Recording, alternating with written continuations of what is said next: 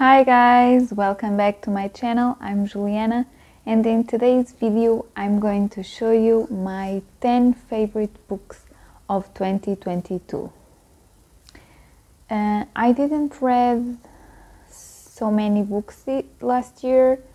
I read, if I'm not mistaken, 24. So to get 10 favorites out of that, it's a little bit, it's half. So it was my last readings of December, like last minute to the 31st, that I did some readings that got into this list. So that was good. But without further ado, let's get into the list. So, in 10th place, I have The Phantom of the Opera by Gaston Leroux. So, this is a Gothic book.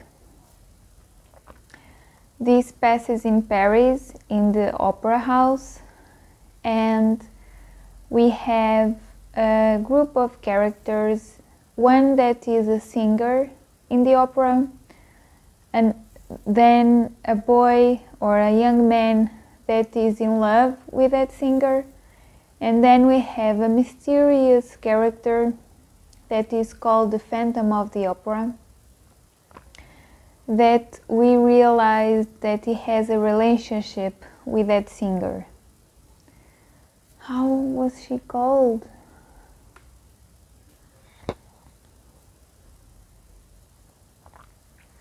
I don't remember the names of the characters right now, but I have a video of this book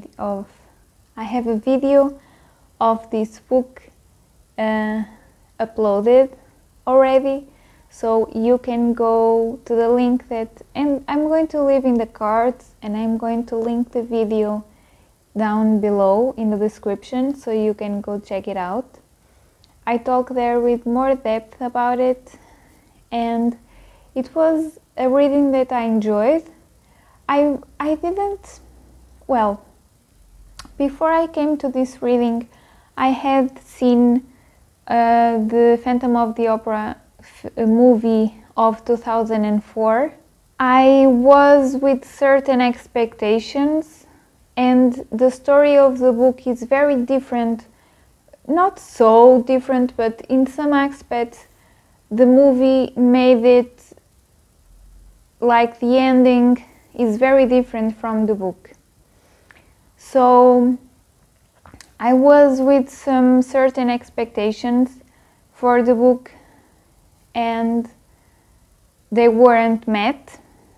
So I wasn't disappointed, that's not what I'm saying, but at the same time I was expecting other thing, or another ending, but that's okay. So number 10, Phantom of the Opera. Oh, I didn't say anything at the beginning of the video, but what do you think about this new location? So these are my bookshelves. It's just one bookshelf, but I was wondering, I always did my videos here on the floor behind the couch, because that was near a window, and I don't have lights, so I'm really at the mercy of sunlight. So that's why I always did my videos there. But I was thinking to, as I talk about books, and I know, at least I speak from my point of view, I enjoy seeing bookshelves behind the people that I usually watch. So I was wondering to do the same and do my videos in front of my bookshelf, so you can have a more ambience and be a bit more cute. What do you think? Do you enjoy this perspective? or you don't care. Let me know. So, continuing. In number 9, I have Solaris by Stanislaw Lem. This is a science fiction book, and this is a book where we have our main character that is a man. I don't remember the names right now, so don't ask me. I also have a video about this book that I have uploaded in my channel. So our main character is a man, and he is on a spaceship going to a planet that is being studied by humans. And when he gets there, he was supposed to be received by 3 other people, 3 other men, that they were scientists there in that planet studying that planet, right? And that doesn't happen. He receives the news that one of them has died, and that man was his friend. And short after, he begins to realize that something strange is happening in that planet.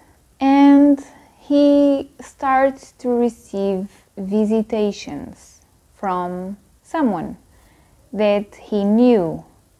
But the thing is, that person is dead. So, or was supposed to be.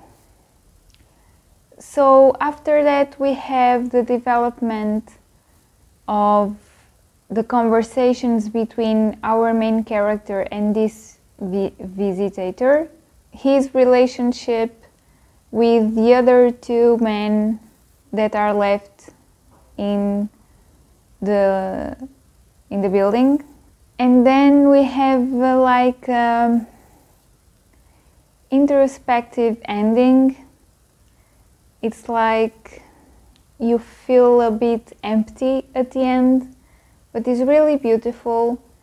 So many thoughts will come to your mind reading this book.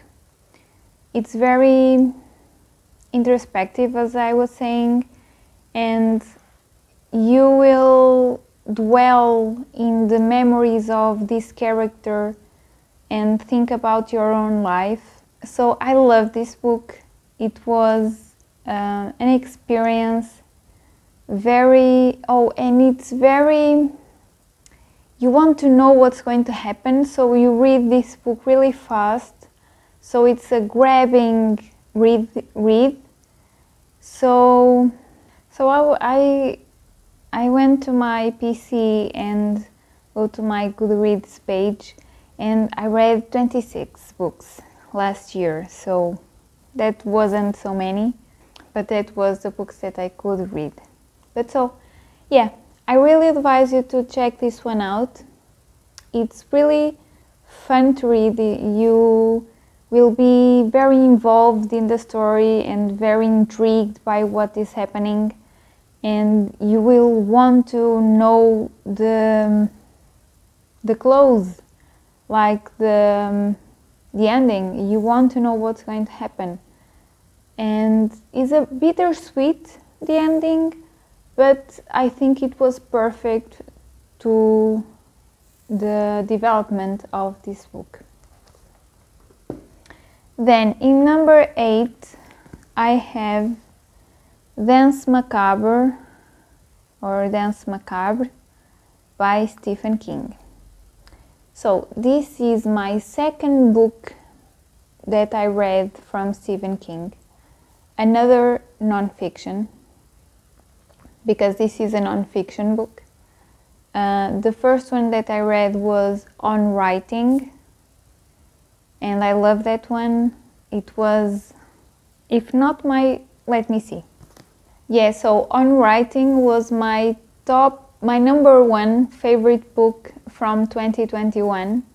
I love that one, and it was my first reading of Stephen King, and this was my second one, another non-fiction. So Danse Macabre is a book about the horror genre. This was written in 1980 and published in 1981. So it's an oldie, but a good one. And the premise of this book was to talk about the horror genre, about literature, movies, radio shows and TV shows from the last 30 years from to the point of 1980, right? So the previous 30 years. And Stephen King, this was a proposal that was made to Stephen King by an editor that was his friend, and he accepted. So by then he already have written Carrie, The Stand, I think. So he had written some of his bestsellers. This is like, in the beginning, in the first part of this book, we have Stephen King talking about a bit about his personal life, like how he was introduced to the horror genre, his experience going to the cinema with his friends, his experience of his mom and his family telling them horror stories or stories that were a bit bizarre, radio shows that he used to listen when he was a kid that were about horror, with actors impersonating characters, and that feeling of being fearful was so wonderful to him, so he was thrilled by feeling that sensation. And then we have a chapter where he talks about some 3 or 4 major literature books. So books, I think Frankenstein, The Turn of the Screw, Dracula, and Dr. Jekyll and Mr. Hyde. So he talks with some depth about those books, and he does some comments about the plot of those books. So a thing that I say, I'm sorry, I'm all over the place, but I have a video posted in my channel about this book in particular. So this came out during my horror month, during October. Was not exactly in October, I explain in the video, so go watch it. But if you're interested to know a bit more in depth about this book, go check it out, that video. It's really, I loved doing that video, so please go and watch it. And if you like Stephen King, if you like the horror genre, I think you'll be very interested to read or to watch that video and then read this book. So I'm not going to elongate too much. I think you had my point. So then he talks about radio shows, movies, directors, everything related to the horror genre. The only thing was that through the ending, so the last part of this book, he was talking about references of shows that are too old for my generation, and I didn't watch any of those. I knew them because I heard talking about those specific shows, but not because that I watched them or anything. So through the ending I was a bit lost and a bit bored, but at the same time it gave me a curiosity to go and research for those specific shows. So yeah, really great, and I really advise you to read this one. And I'm really curious to read the fiction of Stephen King. I talk about that in my video, and I talk about the project that I have for reading Stephen King. So yeah, please go watch that video. Danse Macabre. So this is number 8. In number 7 we have the New York Trilogy by Paul Auster. So this one we have 3 stories So it's like there are 3 separate books in one: City of Glass, Ghosts, and The Locked Room. And they are all, in some type of way, a detective story. So we have here people that are passing to being a detective, people that are a detective by profession, and people that become detective because of circumstances that happen that in some kind of way oblige them to become a detective. And I loved this book. This was very intriguing to me because I didn't go to this reading with any expectations. I didn't know anything about this book, so I was blind, and it was wonderful. So the thing is, with this book, every single story ends with an open ending. So as you can puzzle by now, if this is a detective story, you want to figure out what is happening, right? And at the end of the thing, you don't have closure. So it stays like to your imagination, you figure out how this ends, or why this happens, or, you know. So I also have a video about this book in my channel, so please go watch it if you were intrigued. I talk a bit more about the plot of each book or each story, so please go check it out. Then in number 6 we have Anna Karenina by Leo Tolstoy. So I have a love and hate relationship with this book. The funny thing is, I also did a video about this book in my channel, so if you're interested, go watch it. I will link everything down below. So, to be succinct, this follows 2 main characters, Levin and Anna. So, is the title Anna Karenina. So, Anna is the sister of Oblomov, and Oblomov is passing through difficulties in his marriage, and the wife is threatening with divorce, and Oblomov asks Anna to come to his house and save his marriage, basically. And then we have Levin, that is a friend of Oblomov. Oblomov is a book, nothing to do with Anna Karenina Oblonsky. I'm sorry. And Levin is friend of Oblonsky, and he's a proprietor of lands, and he's interested in the sister of the wife of Oblonsky. Okay? Do you catch?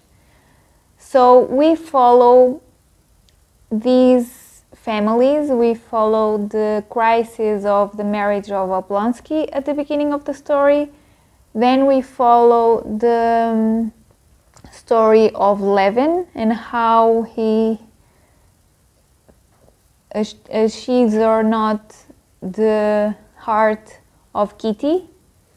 And then we follow the story of Anna, because she's married, she lives in St. Petersburg with a husband that is a bit older than her, and they have a son, and she will fall in love with Vronsky.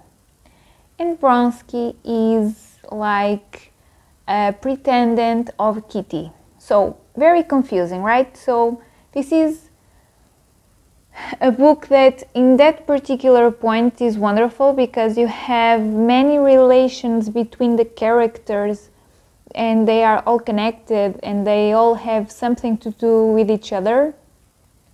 So very entertaining in that way. we follow these storylines at the same time, or it appears to be at the same time, but that's another thing that I mentioned in my video. But I have a bittersweet relationship with this book because I love the parts where we would follow Levin. I loved Levin. But when it cuts the narrative and it begins talking about secondary characters or dialogues with characters that I was not interested in, it became a bit boring, and I was like delaying my reading, so I took like 6 months to read Anna Karenina. And it was a bit tough for me because I had to stop so many times because I simply was bored. But when we arrived to Levin again, wonderful. So the parts of Anna, I have to say, is not that I didn't enjoy them, I did, but they weren't my favorite. But another thing is that some time now has passed since I finished this reading, and I catch myself thinking about this book, and it's intriguing to me why this is happening, and the more time passes, the more I think that I enjoyed this book. So that's why I put it in number 6, because it went up in my enjoyment and my admiration for this book. Because something that I have to say, I really enjoyed how Tolstoy wrote this book. It's very subtle and nothing is explicit. Everything is like, I don't even know the adjective that I should use, but it's very subtle. I think that's the better word that I can find. So yeah, please go watch the video to see my comments and a bit more about the story. And there in my video I talk about some support books that I read that were about Anna Karenina that I think you will enjoy hearing about, so please go watch it. Then in number 5 I have a short story by Edgar Allan Poe, The Black Cat. So it's not a book, but it's a short story and everything counts, right? And I have a video also about this short story. It was for my horror month, so this was during the month of October. I think, if I'm not mistaken, this was my first video for that project, and I love this short story. It was my first reading of Edgar Allan Poe, and this is about a man who has a cat, and he, one day, I'm just going to say this, he rips off the eye of the cat, or the cat's eye. So that's the beginning of the short story, and more happens, okay? So for you to have an idea, and I loved it. It was a really fast reading, it's really few pages, but it's so impactful, and at the end it's so ironic what happens. It's so funny. It's supposed to be horror, but it's more comical than anything. So the irony and the acidity with Edgar Allan Poe wrote, it's so fun to read, wonderful. So I highly advise you to go check this short story out. And if you don't mind spoilers, or if you have read the short story and you want to see my comments about it, please go see that video, because that video is with spoilers. I warn you at the beginning of the video in my introduction, so be aware of that. But if you look, go and read this short story. It's really few pages, it's really short, so you will not pass so many time reading this one, and go watch that video, okay? Then in number 4 we have Dangerous Liaisons by Choderlos de Laclos, or Choderlos de Laclos. I don't know how well to pronounce it. So this is letters, so this is an epistolary novel. So it's a bit confusing at the beginning, which is who, or who is who. I have already seen the 1994, I think, movie with who? Glenn Close, John Malkovich, and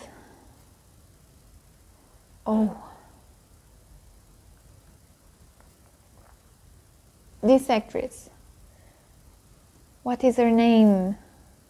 Oh my god, I love her so much. So you know who I'm talking about. So I have already seen that movie, so I was really intrigued and really curious to read the book, and I loved it. You know, epistolary books are not my thing so much, but I have to say that in this particular situation it worked. But maybe it worked because I had the memories of the movie, and it was more easy for me to place, oh, this person is this character and this one is this, and you know. So and I had the expressions, the attitudes, the behaviors of the actors in that movie, and I was transplanting, is that a word, through to the book as I was reading. But basically this is a story about Vicomte de Valmont and the Marquise de Merteuil.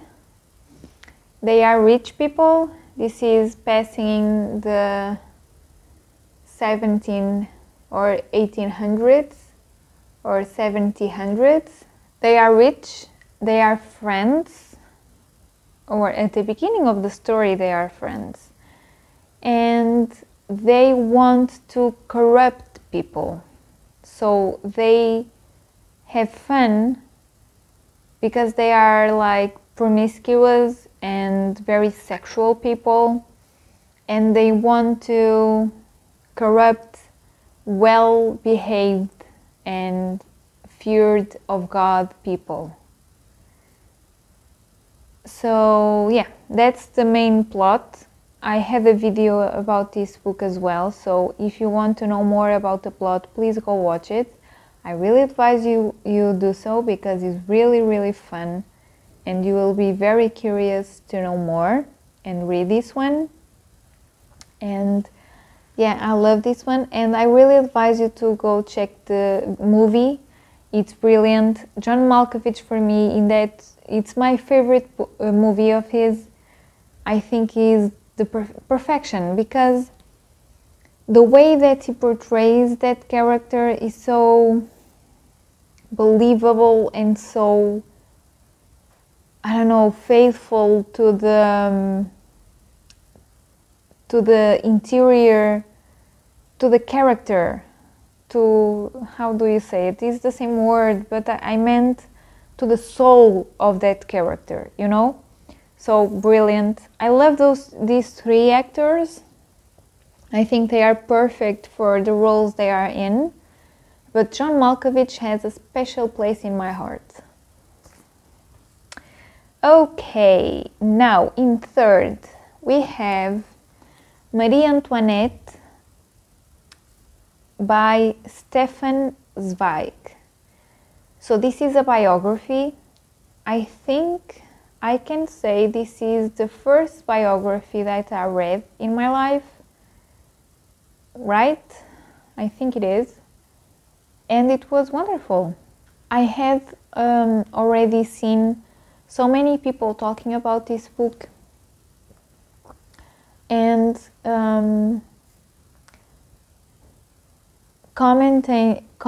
making comments, like positive comments about this reading, and I have to say that I loved it.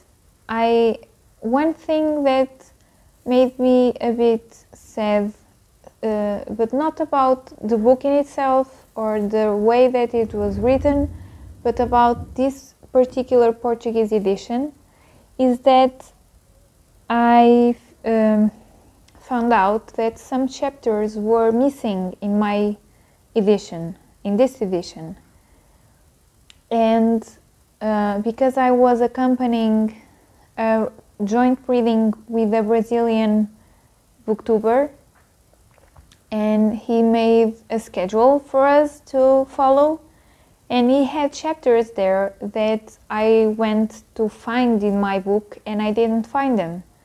And I asked if they could take pictures of those particular chapters and send me, so I could figure out if it was in a different name or what it was.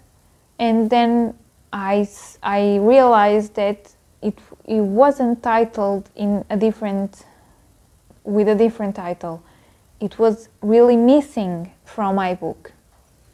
And I emailed the publisher, and they answered me like this was an old translation from I don't know which year, but very old, like the 70s or something.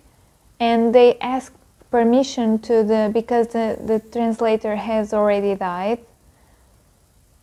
and passed away, and they asked permission to the maybe grandchildren, I'm not sure now, to use that translation. But the person that was talking to me was saying that they didn't know from which edition the translator did her translation.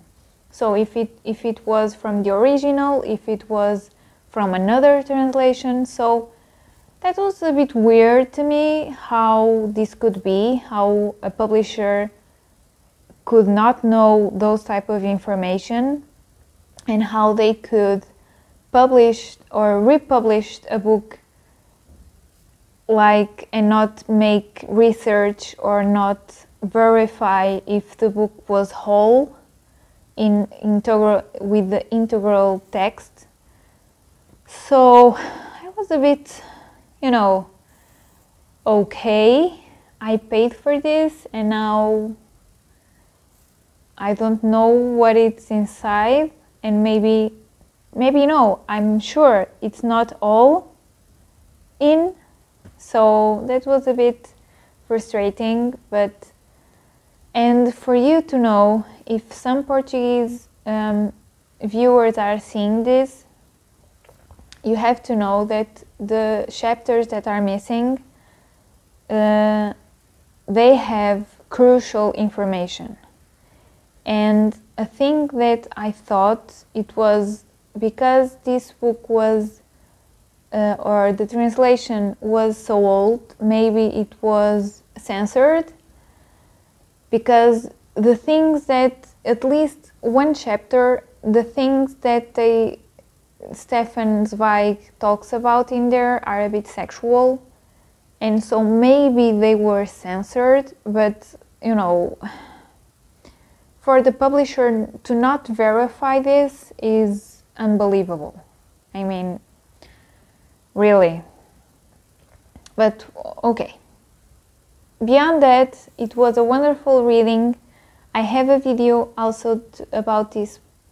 No, I don't. Oh my god! I don't have a video about this one. Right. Okay, but I have an explanation.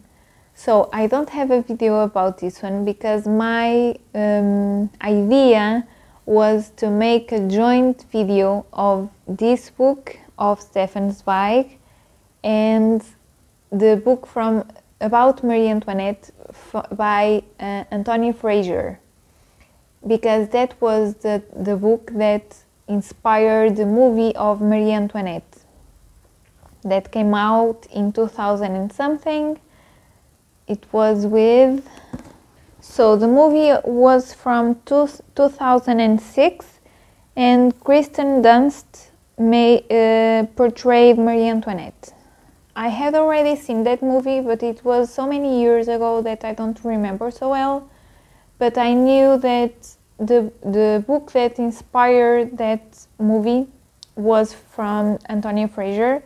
So I'm really curious to read her book first and then watch the movie and then make a video, a joint review from this book and that one. Okay? So wait for me. Okay. In number 2, we have What I Talk About When I Talk About Running by Haruki Murakami. This was from my 12 books for 12 months challenge for 2022. And I don't remember in which month this was. I think July or something. But I just read it in December, so you to know how that is going. And I love this one. This is a non-fiction, this is a memoirs book. And this, as the title implies, is Murakami talking about basically why he loves running and what running did to his life and how it changed his life. But this much more about is about much more. So he talks about the first book he wrote, how it came to his mind, not the idea in itself, because he doesn't talk too much about his first, I think, 2 books, that he even doesn't permit them to be published anymore. So, but he talks about his life when he was a young man, how he met his wife, how the first job that he did when he came out of university. And for you to have an idea, he only begins running when he was 30 years old. And he only thought about writing a book when he was 30 years old.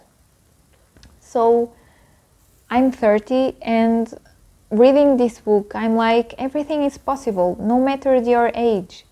If you put something in your mind that you want to do, and if you go and push yourself and with motivation and persistence and, I don't know, strength of will of power, you will achieve that. And it's brilliant. This book is like so motivational, so inspiring. It's wonderful, the relation that he has with this sport and how it maintains him sane. I have to speak for myself. I'm not a runner and I don't want to be a runner because I hate running. So I couldn't identify with him when he was talking about running. But that doesn't matter because you can translate that to your life in other aspects, right? So this is wonderful, and it was like this. I didn't put this one in number 1 this year because I love this one. This was between this one and my number 1 I was really indecisive, but I have a video about this book, so if you want to know with more depth of what Murakami talks about in here, please go watch it. I think you will be mesmerized and you will want to run to buy this book and read it. And so, in number 1, do you guess it? Did you? I think it's not so much a surprise, I suppose, at least for some you may have guessed it, and that is the book of Disquiet by Fernando Pessoa. So this is a Portuguese author, and of course a bit of patriotism came to hand, and I put this one in number 1. Not only because of that, okay? This book has very, very merit. And this is like... So, Fernando Pessoa is known to be a poet, but he has some prose works, and the book of Disquiet is one of them. And Fernando Pessoa was known also to have many heteronyms. And for this one, there are many theories. So the people that study Fernando Pessoa have different opinions about it. Some say that a part of this is wrote as Fernando Pessoa, and another part is wrote as Bernardo Soares. But this is like glimpse of thoughts, lost thoughts. So he talks about his work, the people at his job. He talks about why he has no friends, when he goes to the cafe, when he goes and walks on the street, thoughts that he has about some subjects. So as you can see, at least in this edition that I have here, this is a Portuguese edition. If you can see here, it's like it is in topics. So you can, as I say in the video that I did about this book in particular, I also have a video about this book. You can open this book wherever, and it will make sense, because this book doesn't make sense.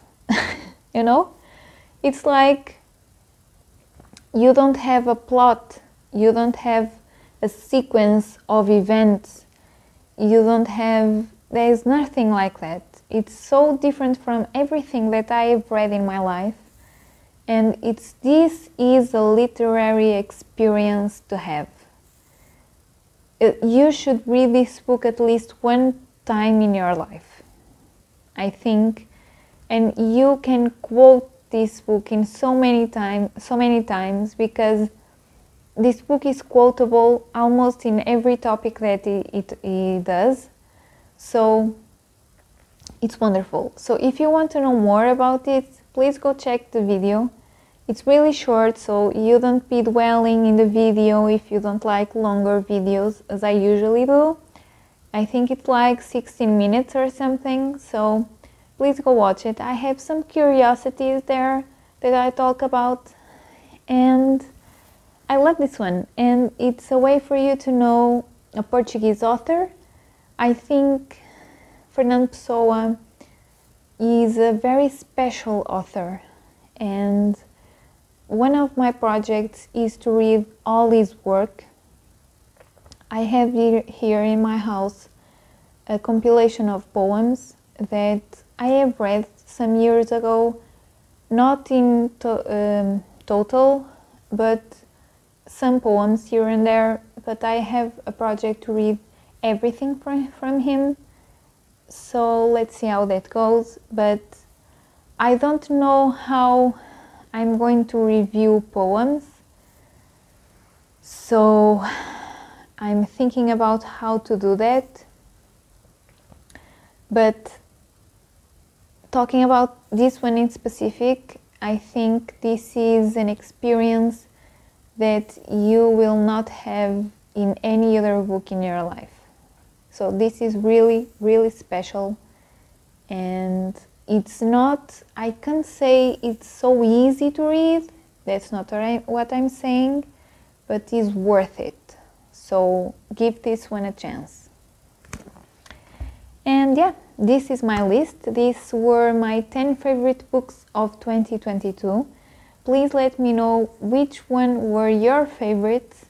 I would love to hear some titles so I can add to my TBR and research new authors, new titles. So please let me know all about it. I hope you have enjoyed it, and now I'm going to say goodbye.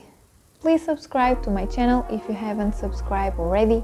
Don't forget to press the ring bell button to all so you can receive all my notifications. Leave a like, it helps a lot to the divulgation of the video and the divulgation of the channel. Follow me on Instagram, I'll be posting there whenever I have a book review to do or anything else. And that's it. I see you on the next one. Bye!